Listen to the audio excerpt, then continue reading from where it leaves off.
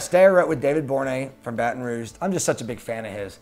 He'd sit there and he just smokes weed and just like goes, yeah, it's great. Or, I don't know, I'm gonna step outside real quick. You know, like, he's just one of those guys. Just a total badass though. It's funny thing about Bourne is, I didn't realize he had the same circle of friends. Him and Benji grew up together. Didn't know that. And so every time I come to Nashville, I go watch him play at this bar after I get done with my rides. I was that jackass that showed up in town that was drunk and like made him play this song. And the song is called Young and Foolish.